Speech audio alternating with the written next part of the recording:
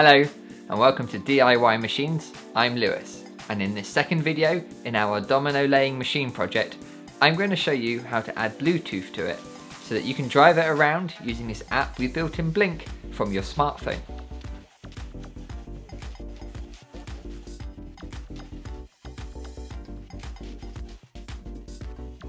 This project has been kindly sponsored by PCBWay, so more about them later. If you have not seen the first video, which covers the majority of the 3D printing, assembling and electronics, then you can follow the link to that one up here. To add Bluetooth control to our project, we're going to add a HM10 module.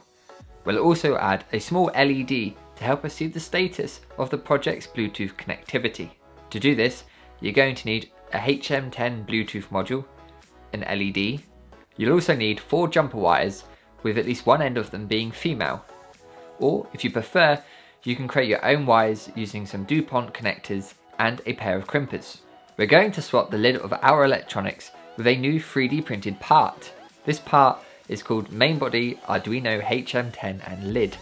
There are links to download the file just below in the description. I printed mine in the same cool silky silver as I have the rest of the body. We need to start by removing the existing lid. Take the screws out and set these aside for use later. You can also remove the carousel and then slide the electronics from inside the case. We're going to be using all 4 pins on this HM10 module. That's the receiving, transmitting, ground and VCC. The VCC will provide it power using the 3.3 volts from our Arduino Uno. Now if you're not going to crimp your own connectors, that's no problem. You can just trim some female breadboard jumping leads to the required lengths, strip them and then tin the other end so that you can solder it to the display later.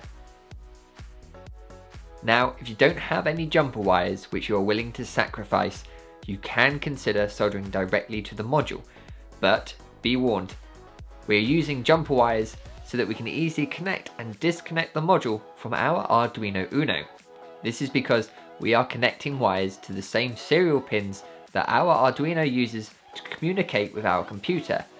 This is likely to interfere with this communication. This could prevent you from uploading new code from your Arduino IDE via USB until you are able to disconnect the Bluetooth module. Now, on a slightly lighter note, if you're considering making your own connectors, I've already made a video showing you how to crimp DuPont style connectors, which you can find up here in the corner. You're going to need to make a 4-wire connector using 4 wires, 2 of which are 10 centimeters long and 2 12 centimeters long, like so. Now solder the outside 12 centimeter wire to transmit, the second pin in, and the inside 12 centimeter wire to receive, which is the outermost pin. The outermost 10 centimeter wire on our connector is connected to 3.3 volts on the Arduino, and the final wire is connected to ground. Now adding the LED to your project is an optional step, but it does make it much easier to tell when your phone and the HM10 have a current active Bluetooth connection. For the LED, prepare 2 lengths of wire, one 5 centimeters long and the other 3 centimeters. Solder the 5 centimeter long wire to the third pad here on the module. The other end of this wire can then be soldered to the positive anode of the LED. That's usually its longer leg. We can then solder the 3 centimeter wire to the negative cathode of the LED. Wrap some insulation tape around the legs to prevent them shortening the circuit if they touch each other. The other end of the ground wire is then soldered to the reverse side of the ground pin on the Bluetooth module. We can now connect the module to the wires which we soldered to the display's terminals. Ensure that the orientation of the connector is such that the pin marked VCC on the module is connected to the 3.3 volt wire. The LED should start to blink when you connect the batteries to your project. If the onboard LED is blinking but yours is not, then you should check your connections, as well as checking you have the LED oriented the right way round. Now, before you can leave the module connected and reassemble our machine, you're going to want to set the app up on your mobile phone. This is because Blynk is going to generate you a unique authorization token or key. This we'll need to add into your code in the Arduino IDE and then upload this over USB to your machine. We won't be able to do this whilst the module is connected. But before we do that, I want to say a very grateful thank you to the patrons of DIY Machines who help make all of these projects possible. This list of super kind people is joined today by Pato, Werner, Daniel, Arco, and Alan. I hope I've got your names right, and thank you for supporting these projects. If you'd like to help support these projects and this channel, then please take a look at the Patreon page. You'll find a link to this in the description below. Thank you. Now, the next thing we need to do is install the app on your phone. You'll need to first go to the App Store on your device and download the free Blynk app. On launching the app, you may need to create yourself a free account if you do not already have one with Blynk. Once done and logged in, press the QR code button in the project's gallery. You can then scan this QR code to copy the configuration over to your device. Once copied into your app, Blynk will generate you your own auth token. This can be found in the settings page. Copy this and then open the project's code in the Arduino IDE. Once pasted in, connect your Arduino and PC with a USB cable and upload the code. We can then disconnect the USB cable and reconnect the HM10 module.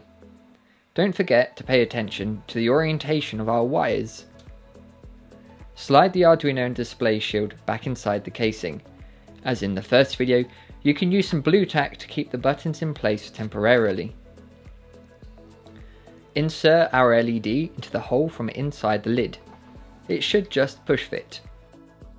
Screw the lid onto the main machine using those M3 bolts which we reserved earlier.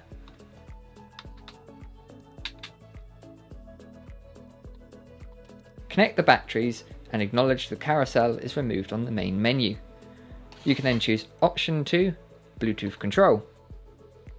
Now let's connect the Blynk app on your phone to your Domino machine.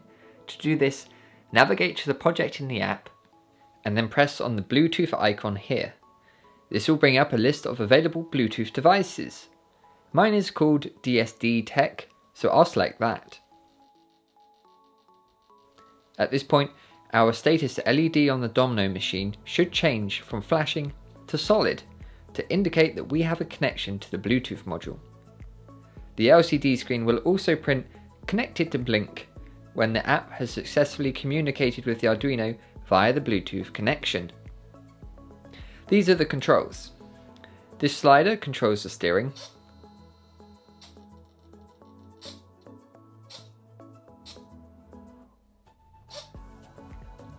This one rotates the carousel around by one position, and this one will light up when you need to reload the carousel.